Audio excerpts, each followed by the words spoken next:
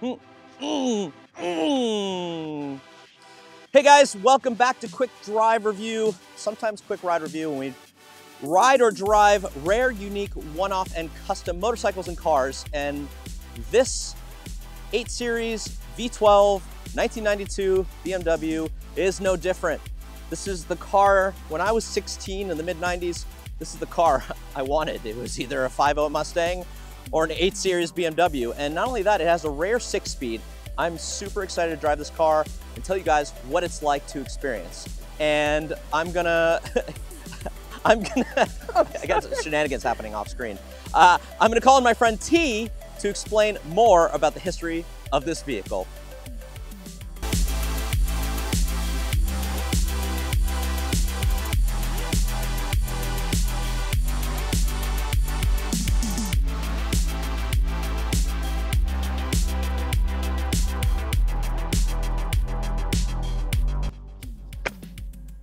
Hey man. Hello there, it's you and I.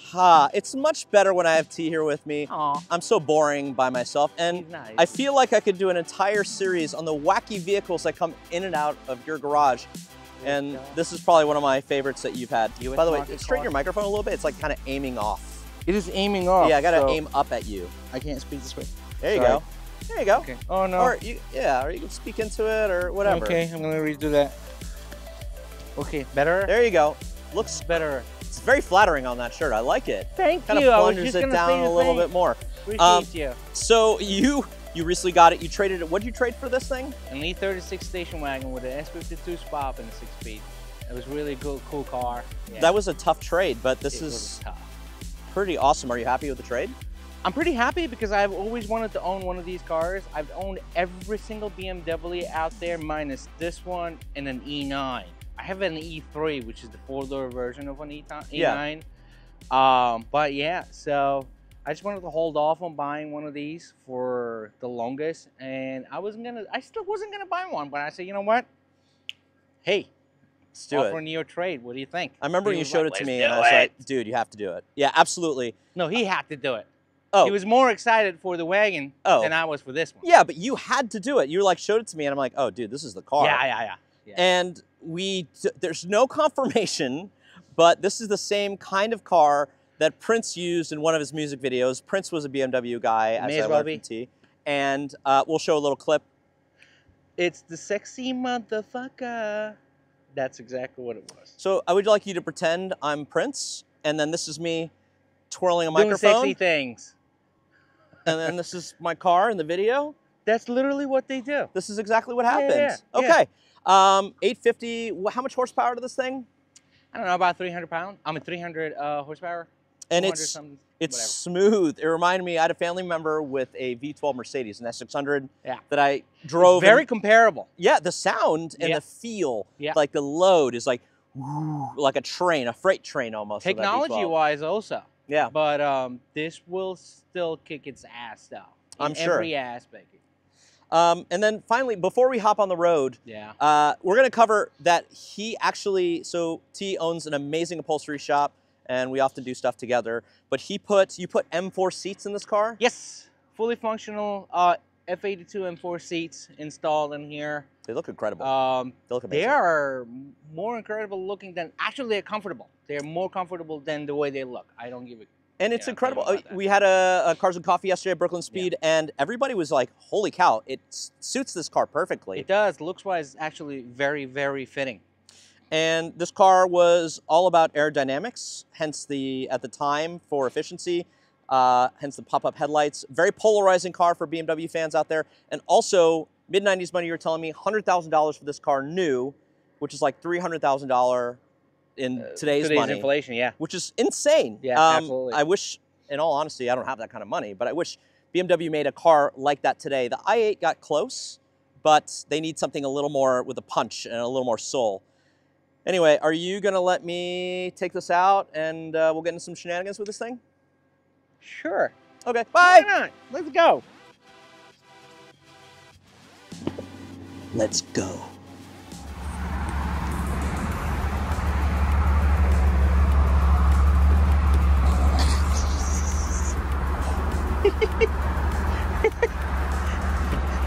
Hello.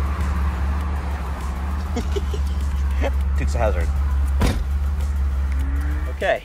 Very nice. Feels good. It's got this cool.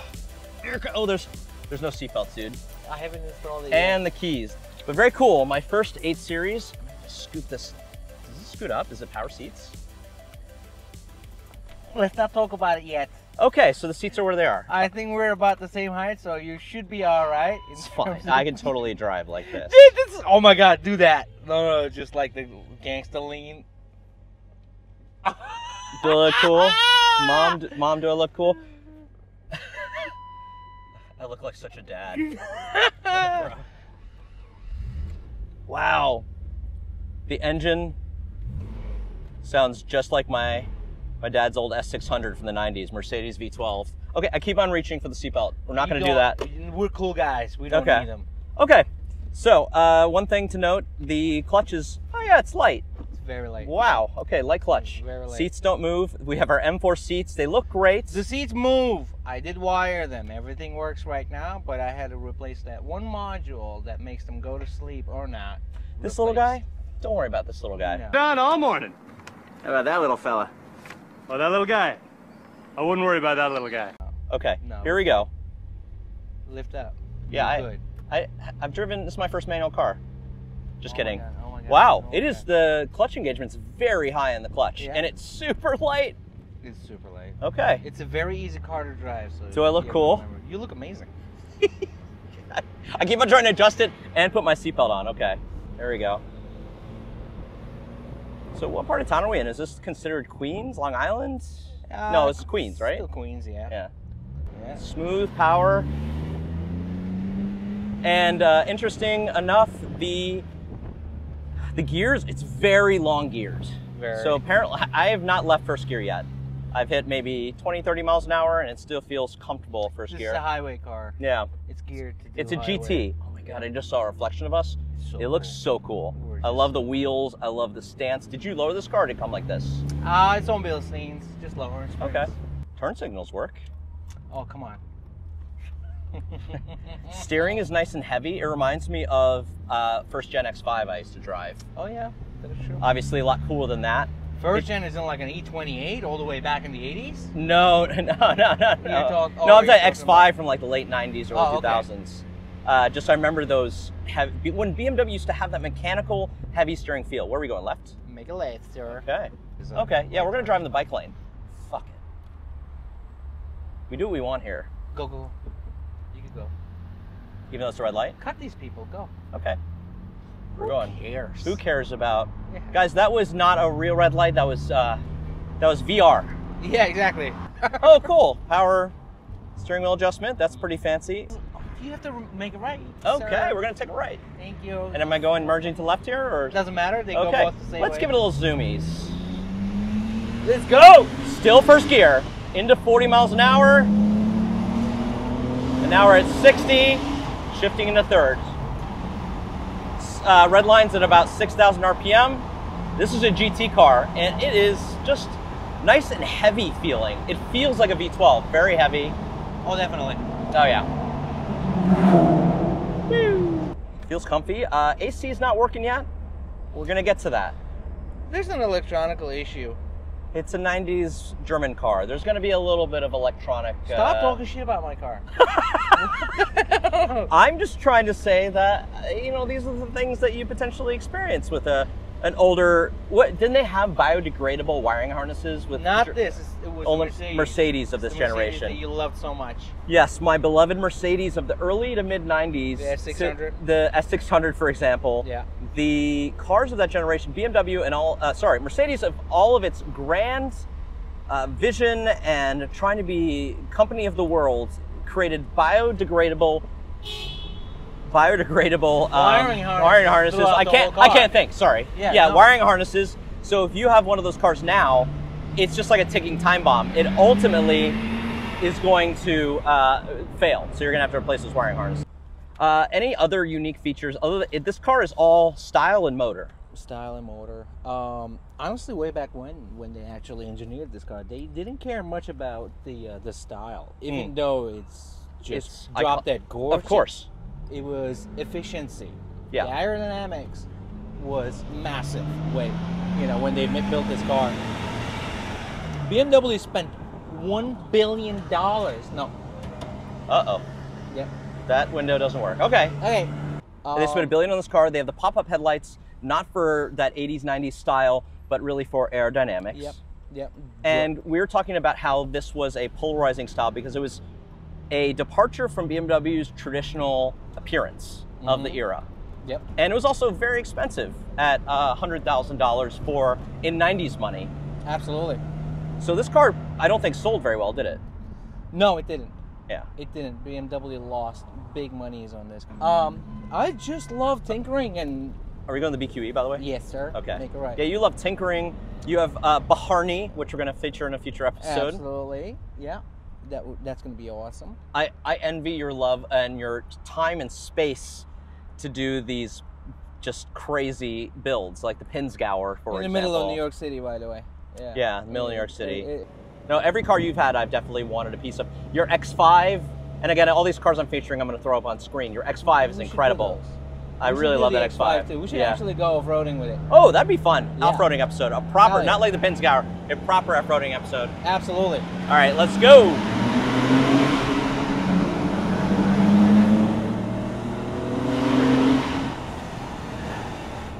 And I hit 55 miles an hour, and that was in second gear. I did not redline. Yeah, it would have just kept going. Yeah. It feels, the best way to describe it is freight train. Oh, yeah, absolutely.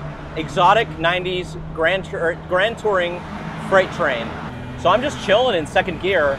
It is about 1,000 under red line, and I'm just chilling in second gear on the highway, which is pretty wacky.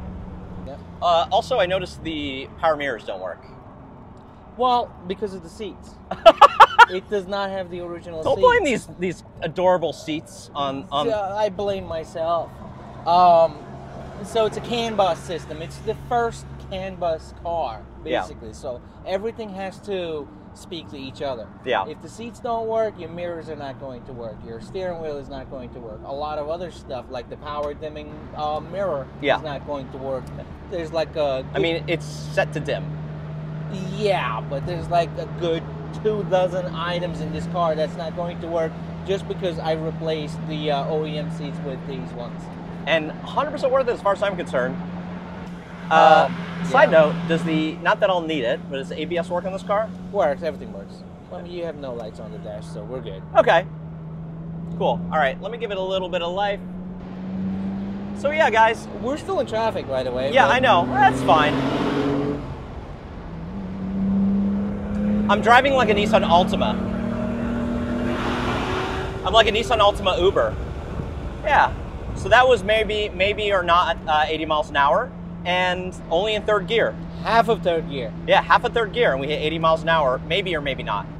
Not officially. But yeah, it's a grand tour, long gears. Who's gonna get us? Come on, we already done We're trained professionals. He's got a license. We're definitely wearing seatbelts right now. Yeah, lap belts. Yep. There's lap belts hidden underneath. Not seen it. They're hidden harnesses. Let's see. Steering feels nice and heavy, which I like. Yeah. Nice and smooth at speed despite being so low. We caught the guy with the motorcycle. Yeah, we did. Well, you know, we're both motorcycle riders, so I might as well drive like one. I dare you to lane split. Let's go! I would love to. I love my daily driver vehicle, but my car, but I feel awful whenever I can't lane split. Oh, I know. We're just cruising at third at 55 miles an hour. Nice and easy. What would you upgrade on this car? Would you just kind of like leave it as is? It wouldn't be considered an upgrade, but I do want to go with an air suspension. Ooh, that'd be nice. I want to lay frame, sir. If the only negative of this car driving right now, if you felt like you don't like it, that's because of the wheels. I mean, it's fine. It's got a little bit of roughness to it. I can tell just because they're very thin tires. So you're not supposed to feel anything. Driving this car, doesn't even matter if you're going over speed bumps or whatnot, at any speed, you're not going to feel it. It's got a very sophisticated suspension system. A lot of firsts. too. At the time, it was What were some of the built. big firsts with this car? Rear steering. Oh, it has rear steering. It's the first rear steering car ever made. Okay. Lots of things, like over 100 miles an hour, the windows will roll up automatically. I don't Not know this window. Well, it's off the track right now. We just dropped it. Yeah, I realized that. I'm like, no, don't do it. Don't do it. We won't Stop. mention that one. But if we're at speed, it would raise up automatically. Yeah, you can do that right now. It'll still raise. It'll raise it up. Yeah. The time it was built, it was really hard for economics in terms of gasoline. Yeah. Gas prices were skyrocketed at the time, so having a V12 car was pretty scary for a lot of people. So they had to advertise this car as having pretty good low gas mileage, which is why the drag coefficient of this car, the way it's built, is just amazing. I think it's 0.29. That's incredible. Which is better than 99% of the cars that are built right now.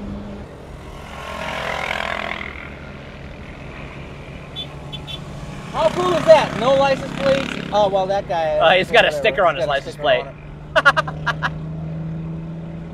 Just a few guys having fun on their bikes. I love it. Yeah, It's funny that we're cruising the highway on third gear. Yeah, no, exactly. It's so quiet right now. So say somebody buys a car like this today, what is it going for on average? A V12? You could pick up one for 20 grand, 25 grand, honestly. Man. I don't know about the 6-speed. They're very rare. Yeah. I think in this... Only way to do it, too. Yeah, Only definitely. way to do it. I think in this configuration, there's like 800 of them made. Sweet. So it's going to be tough to find one. But if you do find one, definitely get one. What are some of the things they need to look out for in regards to reliability? So you have to remember this being a V12, and at the time, BMW did not create a V12 car from scratch. I mean, engine from scratch. Right. This is a 2M20 engine, inline 6, bolted together basically at the crank. It's very funny. It sounds just like the 6 Series of the time. Yes. Yeah, I said the V6, sorry. Double that. Double. Yes, Yeah. double that. I was thinking that. If you were running two M20 cars, let's say two E30s next to each other, yeah, that's probably how this car sounds like right now. It's hilarious. That's why they didn't figure out, or they didn't care for having one computer. Yeah. It has two computers, it has two fuel pumps, it has two ignition system, it has two everything. Exactly. Is that for redundancy, or is that... Oh, to run those engines? To run both engines together, basically. Crazy. Literally for that. But it works as redundancy. Yeah. You can literally lose one side of your engine and this car will still do 80 miles an hour. It'll still drive itself, no problem. So you would say, overall, if somebody were to buy a car like this, electronics is going to be the biggest factor that they're going to face? Electronics, yes. Mechanically, I don't think... a lot of things could go wrong. Just some like quirky, gimmicky things could possibly fail, like the pop-up headlights and whatnot. Yeah. And replacements for those are going to cost you thousands of dollars, unless you can somehow MacGyver it into, you know, whatever, making them work. Yeah. But stuff like that.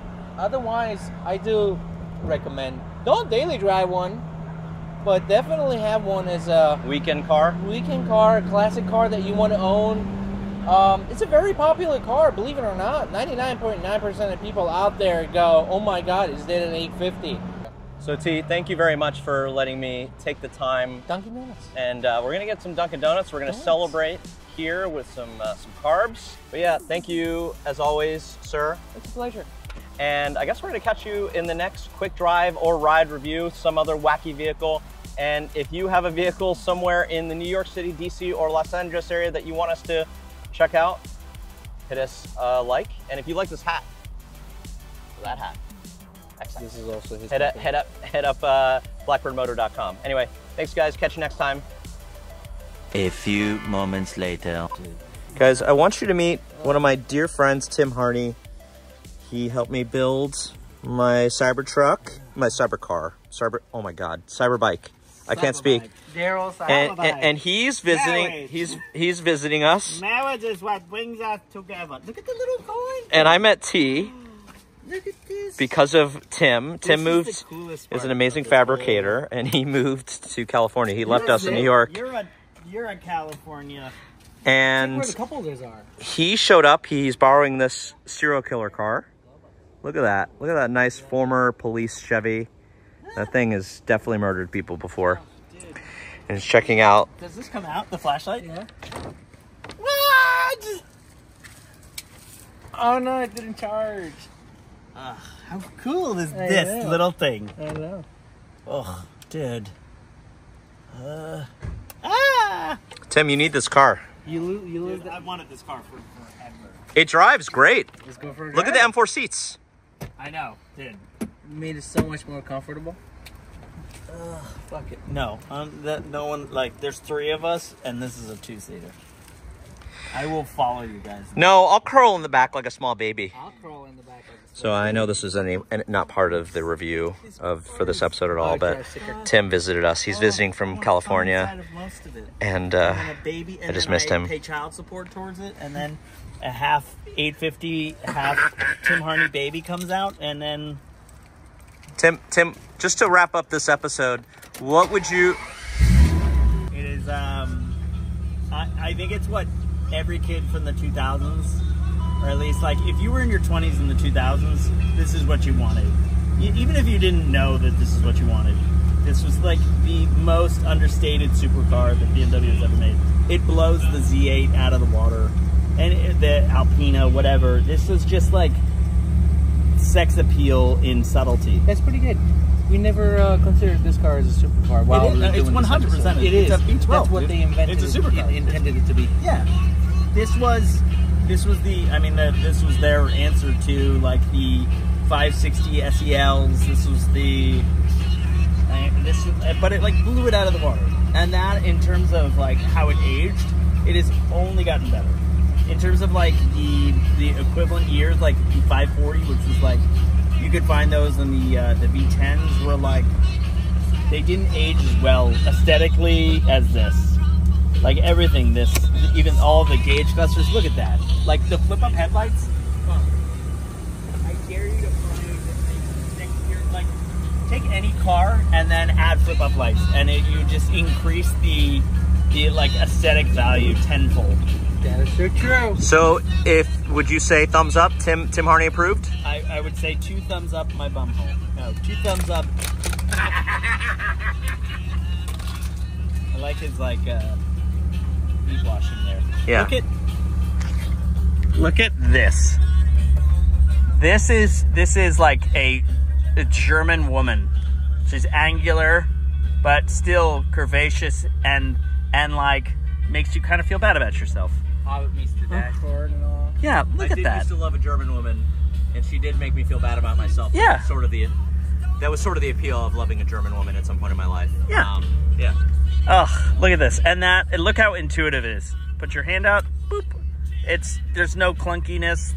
It's just, everything is very intuitive. This is like Anton Senna, like redheaded stepchild. I know he was an NSX guy, but this is like that, and with these like modern seats, which seem to like match leather-wise perfectly. Oh, look at this. All right, Tim. Here you go. Say bye, everybody. Bye. I'll go in the back. No. I'm getting in the back. Won't fit. Who won't fit? You. You. Well, then how are we gonna do this? Drive. What? You drive. I will fit in the back. No. I'm gonna fit in the back. Oh, I'll drive. I'm a wee fella. It's fine. I'm good. Sit. Let's both sit in the back. I don't think this is gonna work. You're 4 legs. We're not going too far. Oh, I'm good. Who's gonna sit there? I'm just, my foot's stuck. Go back in front. No. Just sit in the front. My foot. Oh god. This is the stupidest thing we've ever done just now. No, it makes sense. I could be your chauffeur in an 850. Come on, Dad. Okay. Oh my God. Quiet back there. This is so dead. If I have to come back there. This is not ideal.